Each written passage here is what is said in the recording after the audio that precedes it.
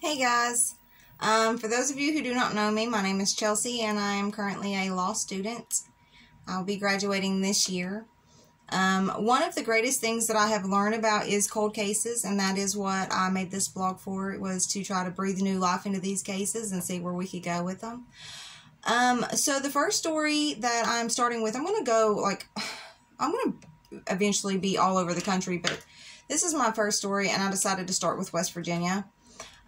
So in 1950, there was a woman named Roberta Elam born in Minnesota. And as she grew up, she became very devout in her religious beliefs. She was Catholic, and so she had aspired to become a nun.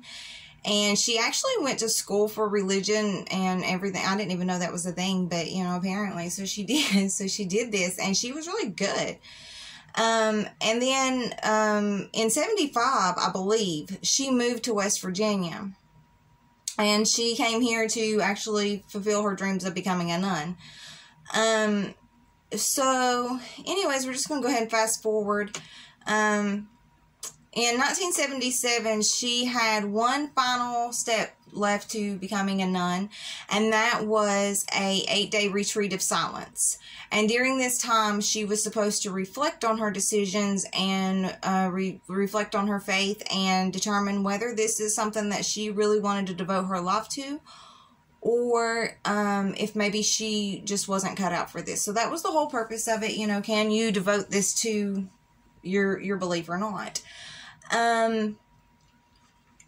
She actually went to another nun that was there a few days prior to this, and she told this lady, I'm not really sure that this is for me anymore. I don't know that I'm making the right decision. And so the other lady, was very polite to her, and she told her, she was like, honey, that's what this is about. That's what you're supposed to be trying to figure out, if this is what you want to do or not.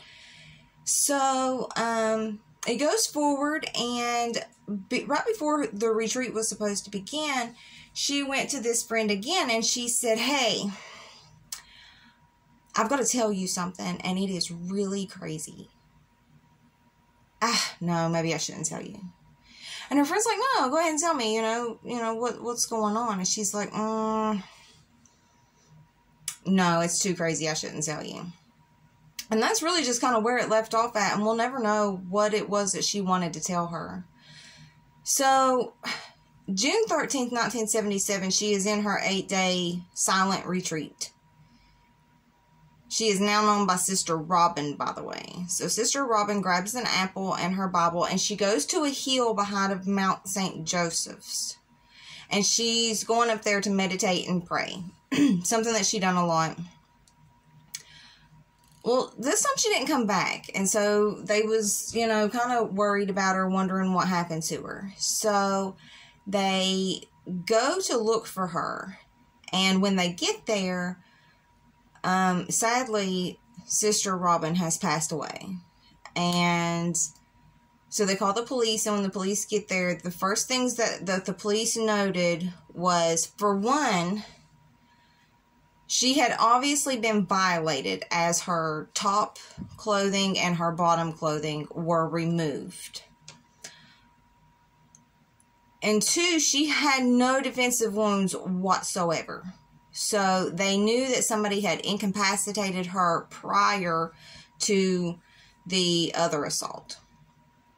So the more that they're looking at this, it goes on. Once they do the autopsy, they find out that she had, I hate to say this, but she had been strangled violently. And they knew that it was by somebody exceptionally strong. Like, they do know that it was by somebody really strong, but they don't know who. Now here's where things start really taking a weird turn. For whatever reason, the homicide unit was not called in until 10 days later. We're talking about an outdoor crime scene. This outdoor crime scene, 10 days? What they think was going to happen? But this is what they chose to do. So 10 days later, this homicide unit comes out there, and they find out this was not even cordoned off. People has been allowed to traipse back and forth since this occurred, okay? There is cigarette ashes all over everything, from reporters and detectives and who knows what. So basically, all of the evidence was destroyed. The only thing that they found that was interesting to them was in the foliage to the side of the woods. There was a, like, indented spot that looked like maybe somebody had sat there. And so they were thinking that maybe the suspect had laid in wait. I'm not being, like, rude or anything like that, but I just kind of want to point out, this is West Virginia we're talking about, and West Virginia has deer. And a deer will bed down like that as well. So I'm not saying that they're wrong in saying that the suspect stayed there. I'm just saying that we do have other possibilities here too. So we don't really know. Okay, so they start ruling out suspects. Now keep in mind, this is 1977. This is before DNA. What they did have though was enough to prove the blood type of the suspect that they were looking for. So they're kind of like ruling people out by alibis and blood types. There was, this one keeps coming up, and I'm not really sure why it's so interesting and why it's so important that it keeps getting brought up. But apparently, there was a man that was trying to get on a train, jump a train, the same day that this incident occurred. And so I'm thinking, they say that they ruled him out, but I keep wondering, like, if he was ruled out and he wasn't anything important, then why does it keep getting brought up that he was a suspect to begin with? You know, I don't understand that. But because there was supposed to have been, like, a lot of suspects that was ruled out. But he keeps getting actually, like, brought up. You know, we don't get to hear a lot about the other ones. But anyways, so they finally settle on one suspect that they really like, and his name is John Shoplack. Now, John Shoplack, I don't want to be rude, but he was not a good guy. He just wasn't. He had his flaws, and he actually had been convicted of 2 assaults of this same nature, minus the actual death. But he was arrested he was convicted of 2 of these assaults before. So for one, I'm wondering, like, why don't they have his, if he was convicted, then they should have had his blood sample or whatever. I don't want to say the words, but you all get my picture. Like, they should have had the evidence on file. But for some reason, they're saying that, like, they didn't have any way of getting, I don't know. It doesn't make any sense to me. I don't understand why, if he was convicted of these crimes, then why is that information not in the system? Because, like, crimes of that sort of nature, the evidence doesn't get thrown out. That is, like, any type of information that they can keep on that suspect, they're going to, just in case they offend again in the future. So I'm not understanding that situation, but this is how it happened, okay? That's all I can tell you. So then they dig a little bit deeper. He has 2 girlfriends that comes up at separate times, okay? One girlfriend comes in and she says, he put something around my throat and pulled, okay? The second girlfriend comes in and she says the same thing, but she adds that he told her that he committed a crime, pretty much what happened to Sister Robin. But he named a different location, and there was another detail that she mentioned that cannot be proved. So I don't know that I'm buying that story. I just really don't. I don't know that I'm buying that story. Oh, and as far as the I meant to mention that as far as the other 2 convictions that he was supposed to have had, there is a lot of people who says that he was protecting somebody, that he did not actually commit these crimes, that he took the fall for it because the person that was responsible for it, that he loved them so much that he refused to allow them to go to prison for it. So he just took the fall for it himself.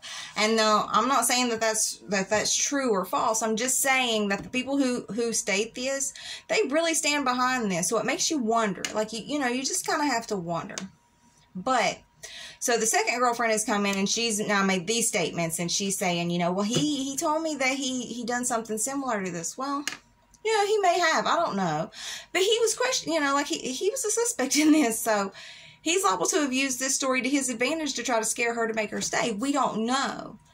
The last thing that she said, though, kind of does stand out to me. She said that he was really, really against Catholics. Why? We don't know. But if he did have that kind of feelings toward Catholics, then yeah, that would kind of move him up on the suspect list. However, the cops had ruled him out. And how did they rule him out? They pulled his military records, and his military record showed his blood type. And his blood type did not match. So the cops said, okay, this is not him. Now, this is where we're going to jump all the way to 2019. In 2019, now they're saying, well, military records was not that accurate. And because military records was not that accurate, we can't rule him out now. We can't not now say that he wasn't, you know, that he wasn't a suspect. He could have still done this. You're very right. Here's my problem with this. Military records was normally in the 70s, was normally created from medical records. So that would mean that his doctor was saying, this is his blood type. And that the military added this to his record and said, okay, well, this is his blood type then, since that's what you say. That's not always the case. That is not always the case. That's the reason that there was inaccuracies, is because people done it in different manners. Okay, so it's still possible that the blood type that he had listed on his paperwork was accurate. Okay, just stay with me here. Now, this is what I'm talking about. They're so stuck on him, and the problem with him is John Shawblack passed away in 2017. When he passed away in 2017, he was in a hospital. Now, they've tried to reach out to this hospital to see if possibly there was any of his samples stored, saved, whatever, so that they could maybe run that DNA test. But he's not here. We're not going to be able to get the answers from him now. Okay, so I can't help but to feel like they got too stuck on a suspect. That's just the way I feel about it. John Shawblack, he wasn't a good man. He attacked his grandmother. He went to prison for attacking his grandmother, and I mean, he really hurt this woman. He was not a good man, and I'm not saying that he was. But my issue is just because you don't like him, just because some of the situations that he's been through sounds similar, does not mean that he was responsible for this situation. As far as I understand, nobody didn't even report him in the area at the time that this happened, so I'm not understanding how they got so focused on this one person. His military record stated that his blood type was different than their suspect. They should have continued to branch out and look for newer suspects. And I'm not saying that they didn't. I'm not. I'm just going by what I can find on this. Okay, so here's where it comes in to where I think that the public can really help. There was things that we can still find the answers to. Number one, there was a crew from Georgia that was working in Wheeling, West Virginia at the time, putting up power poles. I'm willing to bet that if any of these men are that were on this crew or see this video, they would know of this story.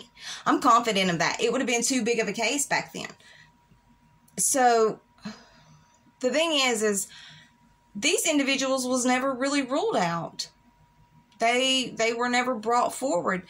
These people never talked to the police. They was very close to and I'm not saying that they did anything.